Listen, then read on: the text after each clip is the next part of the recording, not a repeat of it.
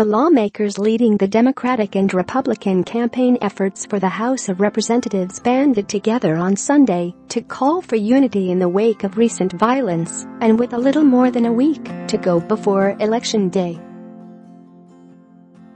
Democrats are not my enemy, they are my opponents, and while we have different visions for the future of America, different directions, we are all Americans first.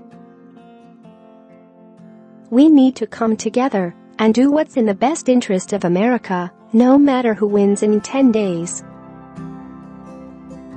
I believe we can come together and make that happen, Congressman Steve Stivers, who leads the National Republican Congressional Committee, said on Fox News Sunday.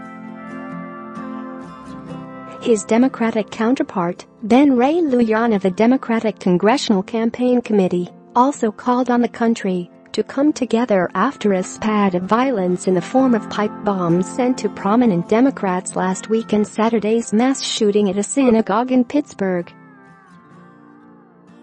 We should come together as a country. They should not be a political response, but rather a response of how we can further bring us together, Lujan said on Fox News Sunday. President Donald Trump issued a similar call for a civil tone in politics last week in the wake of the bombing attempts.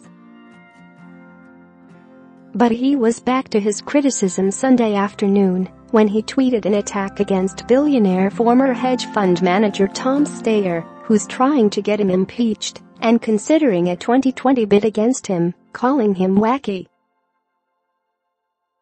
Just watched wacky Tom Steyer, who I have not seen in action before, be interviewed by @JacketUpper.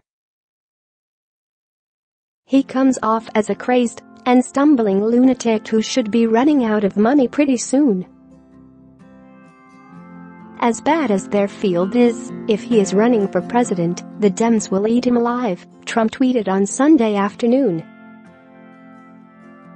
Steyer is a major Democrat donor who is pushing the party to launch impeachment proceedings against the president should they retake control of the House of Representatives in the midterms. He was the target of one of the pipe bombs sent out last week. At least 14 packages containing pipe bombs were sent to Democratic Party leaders including former President Barack Obama, former Vice President Joe Biden and Trump's 2016 election opponent, Hillary Clinton.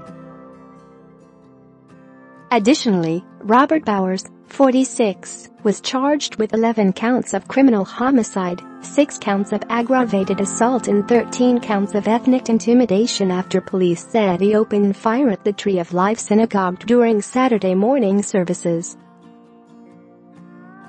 Share this article. Stivers is working to keep Republicans in control of the House when voters go to the polls on November 6, less than 10 days away. He admitted he sometimes disagrees with the president, but said he liked his words in the wake of the bombings and hoped he stayed on that path. I sometimes disagree with the way the president treats people. I thought after the pipe bombs he initially set the right tone of unity and coming together. And I hope that he will continue on that path, Stivers said on Meet the Press. Lujan is leading the Democratic effort to win back the majority. Democrats need to gain a net of 23 seats in order to win the House. Both lawmakers expressed confidence their party would emerge victorious on Election Day.